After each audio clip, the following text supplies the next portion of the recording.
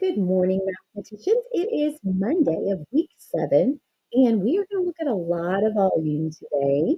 And we're starting off with thinking about a volume of this with this little shape. Now, this little shape is interesting. I see a bottom layer that's continuous, and I can pretty easily see that that bottom layer is built of how many cubes? Well, it's built of 6 cubes, right? That bottom layer. And then look, there's one lone little cube sitting in the top layer. So together, that's going to give me 7 cubes, which I can report as 7 centimeter cubes. That's our first question. Now, our second question is really on break from volume today, and we're thinking about what we've been talking about with fractions as quotients. This says Splash Gordon filled 4 water balloons with a total of 5 liters of water, we can assume. Each balloon was filled with the same amount of water. How much water was in each balloon? Remember what we've talked about, boys and girls, with fractions as quotients. Our top value is the quantity that was being shared. Now, the bottom number, our denominator, is going to be how many it was shared by, right? It was shared among how many people, or it was shared into what portion size. That's always what our fraction is going to look like. Now, with that, we can pretty easily see where the 4 and where the 5 should be. He had how much water to share among all of the balloons? He had 5 liters of water. That is the whole thing that's being shared, and it's being shared or sorted among how many balloons? 4 balloons. With that in mind, we have everything we need to report our fractional answer. So how much water was in each balloon?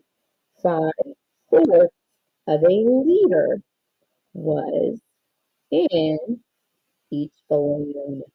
That is what that means. Now, they were water balloons. You could write that as well. But certainly, that is the answer. And boys and girls, this for sure, this thinking is the hallmark of understanding fractions as quotients, right?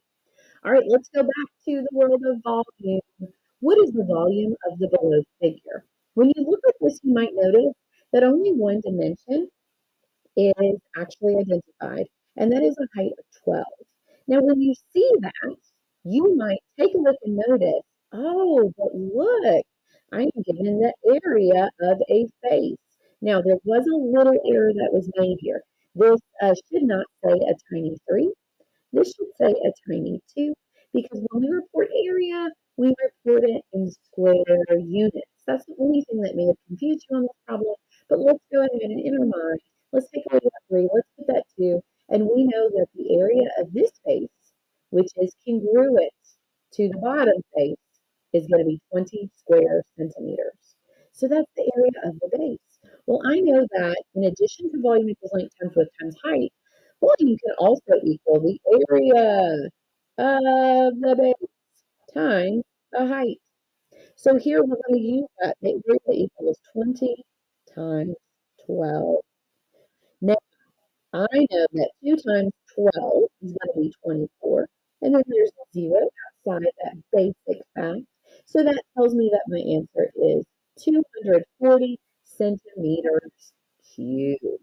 This is where we should have a tiny 3. This tiny 3 is true because when we report volume, we do that in cubic units as opposed to area, which is in square units with tiny 3. All right, let's go on and let's think about the nature of a cube. The attributes of a cube are such that all dimensions have the same measure. So it's going to have a height of 4. It's going to have a length of 4. It's going to have a width of 4. To be a cube, we have to have all of those dimensions being the same. Think about a dice when you're playing a game, right? We're going to write a multiplication sentence. So we're going to say that the volume equals the length times the width times the height. That's what we've done time and time again with this style of problem.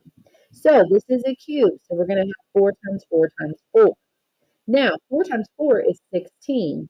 We need to figure what 16 times 4 is, and then we'll have our answer. 6 times 4 is 24. Here's my 4. Here are my 2. 6 times 1 is 4 plus 2 is 6. So I know that the answer here is going to be 64.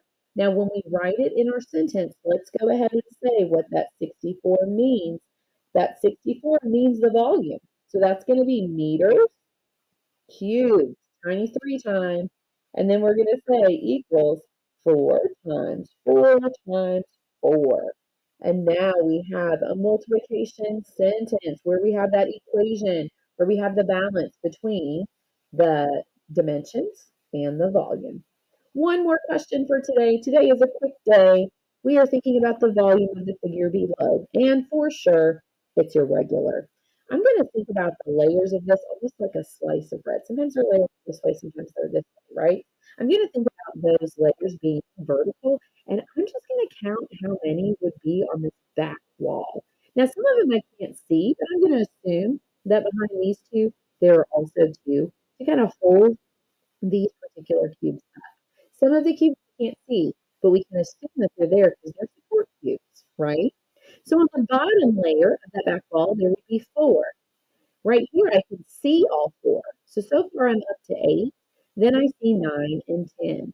So in this very first layer, right, I'm seeing 10 cubes. Now, in this particular layer, I'm seeing 2 cubes. Together, that's going to give me 12 centimeters cubed.